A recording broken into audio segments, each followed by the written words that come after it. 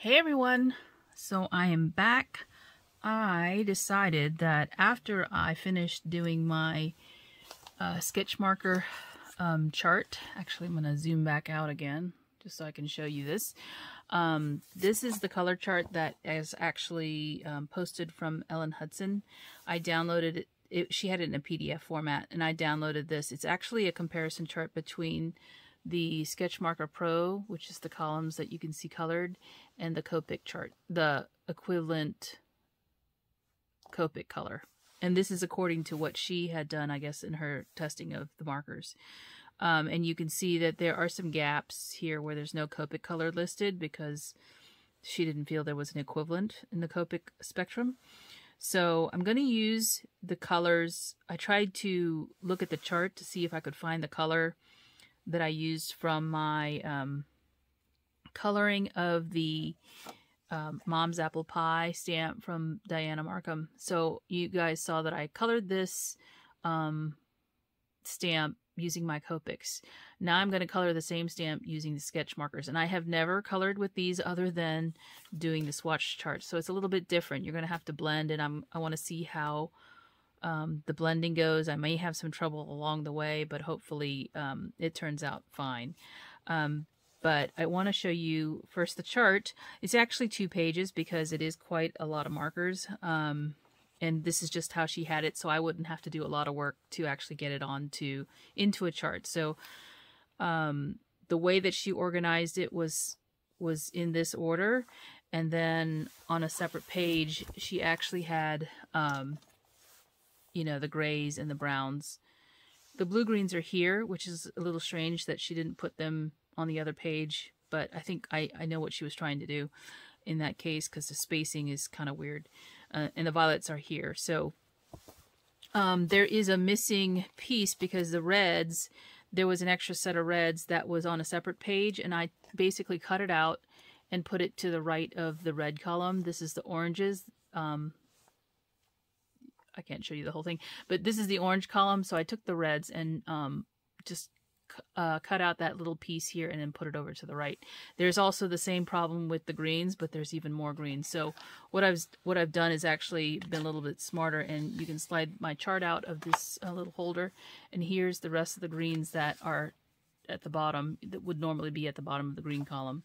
So that's how I kind of did this to work out the colors for my color chart. And so that's what I did.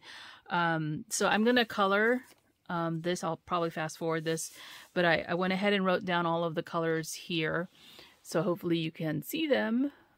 And I will come in even more when I color.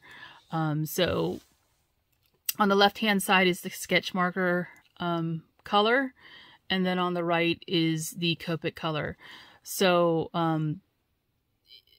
if you want to see the colors, you can pause the video, but this is, I didn't stamp the Big Apple on the background of this, so you're not going to see me color the Big Apple. You saw that already. I'm going to use the reds to color this apple right here. And so this is for the leaf, the one leaf that's on here, and it's really small. This is for the pie dish, which I'm going to again color blue. This is the apple, which is red, and pie crust, which is kind of your brown, you know, tan color. So I did pick up the colors. If you want to, you know, stop the video and write down the colors, that's up to you. But I did try, and you can see this is kind of me guessing what it is because I did not find an equivalent marker. So I just looked by the color swatch that I originally did, and then looked at my sketch marker chart to pick out the colors. So that's what I'm going to do. Hopefully this turns out okay. Let's see. And hopefully I can put the video on fast forward once I'm done, you know, once I'm coloring, and you can see it all come together. I don't think I'll make the actual card just yet. Okay?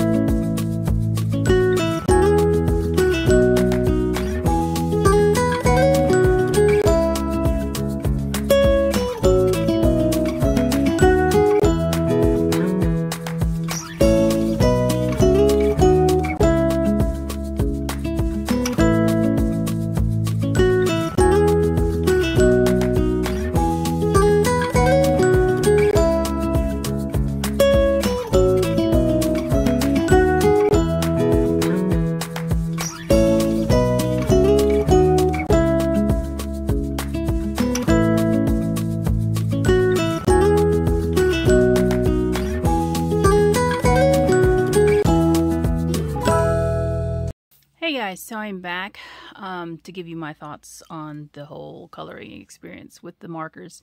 Now, I will say that I think I chose some darker, well, I chose orange instead of yellows, which, you know, it is what it is, because I was looking at the color chart to choose the colors. So I probably chose darker colors to color the pie this time than I did with the Copics. The Sketchmarker Pro range for the yellows is it's okay, but if I had to choose, you know, colors that are for a pie crust, I don't see the yellows as my options here. Okay. Well, actually, they were yellow reds on the Copic spectrum, I believe.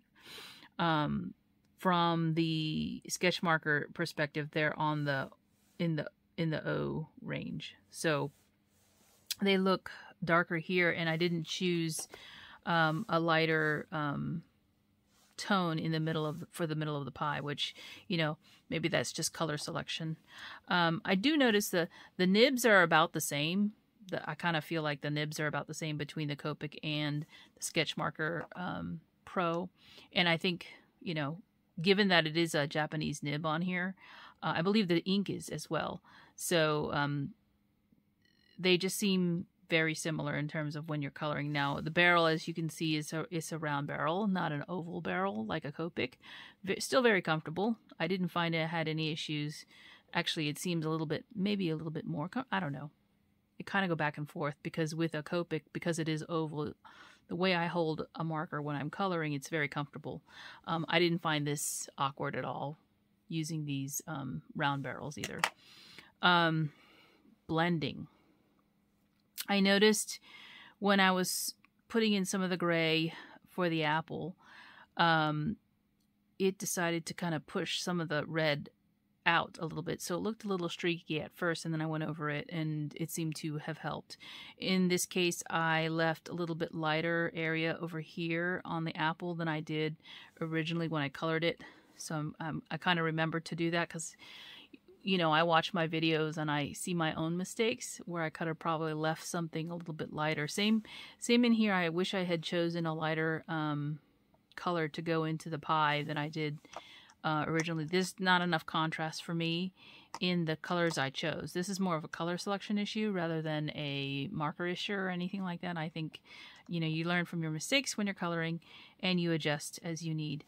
The blues, again, very similar colors, and I think I'm pleased with that. Again, with the grays, I noticed that it's a little strange when you're coloring with them. I use them to add shadows. Not everybody does, and you don't have to. I just choose to make it a little bit easier on me. Sometimes it does change the tone of the color a little bit, but I like how it looks in the end, so that's how I choose to do it. But you can see the original I have here from the Copics, and again, this is a little bit different because I took the color, instead of it being a stark white, now it's like a I think it was tea dye that I used, tea dye distressing to distress the edges. I can do the same here, but I think I'll just leave it for now, so I have a you know, example of what I did with it when I was coloring with my sketch markers. As I use them more, you know, I expect to become more proficient in it. Coloring is one of those things you need to practice, and I don't practice enough, so I forget some of the things that I've been taught, which is fine for me as well. But like I said, it's one of those things I wanted to experiment with the new markers and feel them and take them for a test drive. I know that, you know, obviously this is not normally the way you would go about getting into something new, especially if at this price point. Not quite the price point of a Copic, but definitely a large sum, because I bought so many of them to begin with without trying them out. I'm just not that kind of person, and you guys should know that by now if you've watched me long enough. That's just not how I operate. But I wanted to, you know, get into something more. I'll just leave it at that. Anyway, I hope you enjoyed this video. I will be back to share some more, and I'll talk to you soon. Bye for now.